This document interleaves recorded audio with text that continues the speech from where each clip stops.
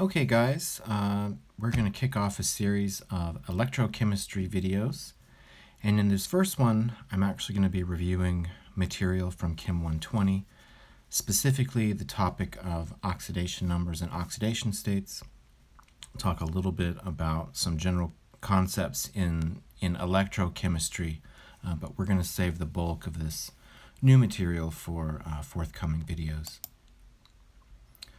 Well, in this first section of the chapter, I'm just going to introduce a few definitions, and then we're going to talk about oxidation numbers, and then we might save these other topics here for later videos. Electrochemistry involves the study of oxidation-reduction reactions. These are also called redox reactions for short, and what you want to know is the main characteristic of a redox reaction involves the transfer of electrons from one species to another, and I think we'll see a very quick example of that on the next slide or so. On this slide, what I'm doing is I'm presenting some terms that will be used in this chapter, some of which you know, others you may not have thought about before. We're all pretty much familiar with the idea of electric charge, right? Protons have positive charges, electrons have negative charges. Electric charge on the SI unit system is measured in units of coulombs. This is that capital C. Protons and electrons have very small charges on the SI unit system, so something like 10 to the minus 19 coulombs is the charge on an electron or a proton. But if you have, say, a mole of electrons changing hands, that would lead to a significant amount of charge that you can measure macroscopically. A related idea, the concept of an electric field. An electric field is an object that exerts a force on a charge, and so the electric field strength is measured in units of newtons. That's the unit of force per coulomb. And the concepts behind the electric field give rise to these rules of electrostatic attraction and repulsion that we know about. Opposite charges are attracted to each other, and like charges repel one another. And so that concept is at work here in the electrochemistry chapter. A term that you might not be familiar with, although you've probably seen it before, the idea of a voltage. So that refers to an electric potential, which is the ability of an electric field to do work on a charge, so the ability to move charge around, and it's measured in units of volts. A volt is a joule per coulomb, and we will make use of this topic later as we discuss electrochemical cells. At the very end of the chapter, we're going to discuss electric current, which refers to the rate of charge flow through a circuit. Electric current is measured in units of amperes, which are coulombs per second. And so this is going to come up at the end of the chapter.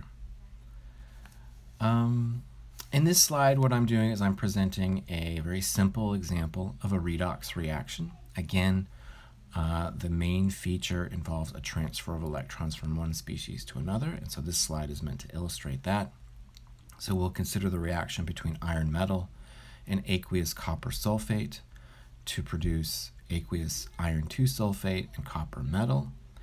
If you break this reaction up into its total ionic equation and cancel the spectator ion, the sulfate in this case, you're left with this net ionic equation, which shows the main chemistry that's happening. You're going from neutral iron and copper ions to iron ions and neutral copper, and so we can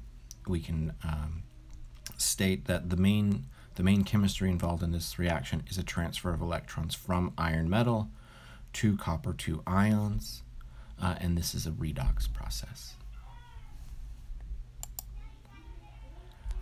We basically need to be able to keep track of electrons in chemical reactions. That's how we can tell whether or not we have a redox reaction occurring. And if charge is being transferred around, the idea here is that these so-called oxidation numbers will change. for the atoms within the reaction. And so what the oxidation number represents is it's either an actual charge on an ion, or it's a hypothetical charge that's assigned to atoms within a neutral molecule. And we use these various rules here to assign the oxidation numbers. And so this is often the first step in an electrochemistry problem. So we have to be able to assign oxidation numbers to atoms within chemical reactions. So the rules are as follows. The oxidation number for atoms within an element are 0. The oxidation number for atoms within a monoatomic ion, so just an atom that's charged, the oxidation number is the ion's charge itself. We use rules 3 and 4 here, sometimes rules 5, to quickly assign the oxidation number to either oxygen, hydrogen, or a halogen. So oxygen usually has a -2 oxidation number, hydrogen usually has a +1 oxidation number, and halogens are typically -1. So we typically assign those atoms their oxidation numbers first, and then we use these other two rules to determine the oxidation numbers for the other atoms within the compounds that we're looking at. And so one of those rules is that the sum of the oxidation numbers for a neutral molecule must add up to 0. Another rule, if you're dealing with a polyatomic ion, the sum of the oxidation numbers need to add up to the ion's charge. And so we're going to look at some examples of assigning oxidation numbers in the next couple slides. So these are the easy ones here. In A and B, we have elements, okay, sodium metal, diatomic fluorine. The rule is the oxidation number assigned to the sodium atoms is 0 in elemental sodium, and the same thing's true for fluorine. The oxidation number of fluorine is 0 in diatomic fluorine.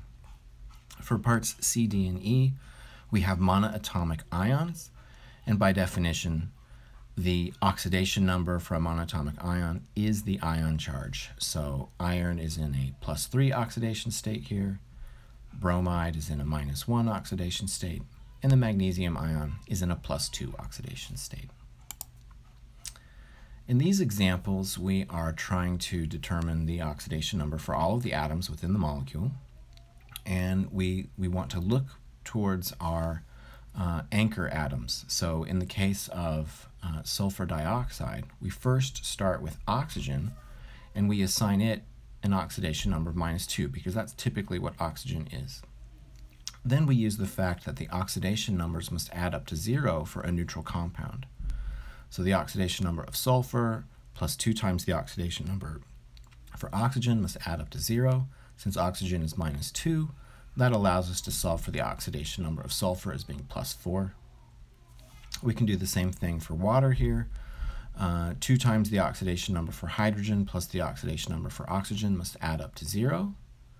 Oxygen is -2, and we can use that to deduce that the hydrogen atom must be +1. Now there are a couple of exceptions to these examples that I've given. So while oxygen usually has a -2 oxidation state, sometimes it does not. And when it does not is in the case of peroxides. So we have hydrogen peroxide here in part C. In this case, we just simply need to know that in a peroxide, the oxygen has a -1 oxidation state. And so that allows us to figure out that the hydrogen oxidation number is +1. So peroxides, in particular hydrogen peroxide, is the example of an exception to the oxygen rule. An exception to the hydrogen rule is given to us here in this barium hydride. This is actually an ionic compound, so both the barium and the hydrogens are actually monoatomic ions in this ionic compound. The barium is a +2 cation, and the hydrogen atom is actually a hydride, a -1 oxidation state. And so those are the oxidation numbers in the barium hydride. So you want to watch out for peroxides, and you want to watch out for metal hydrides as being the exceptions to the rules for oxygen and hydrogen, respectively. Here we have some more examples. Okay, so in ammonia, the oxidation number of nitrogen plus 3 times the number for hydrogen must add up to 0. Hydrogen is one of our sort of anchor atoms that we can assign typically a +1 oxidation state to, and that allows us to find the oxidation number for nitrogen, -3 in this case. For the ammonium ion, the sum of the ion charge, or the sum of the atom charges need to add up to the ion charge, +1 in this case. So hydrogen we assign to +1, then we use this equation to solve for the oxidation number of nitrogen. We get a -3. For sulfate here, the oxidation numbers need to add up to -2, so it'll be the oxidation number of sulfur plus 4 times the oxidation number of oxygen will equal -2. Oxygen by default is typically assigned to -2 oxidation state, which allows us to find the oxidation state of sulfur, and it's going to be +6. For the case of the mercury 1 cation, you have 2 mercury atoms, and then the sum of their oxidation states needs to add up to the ion charge, +2 in this case. So you divide that by 2, and that tells you that the mercury atoms within the mercury 1 cation have a +1 oxidation state, which is why this is called the mercury 1 cation. Well, I'm going to go ahead and stop this video here, and we'll pick up with half reactions in the next one.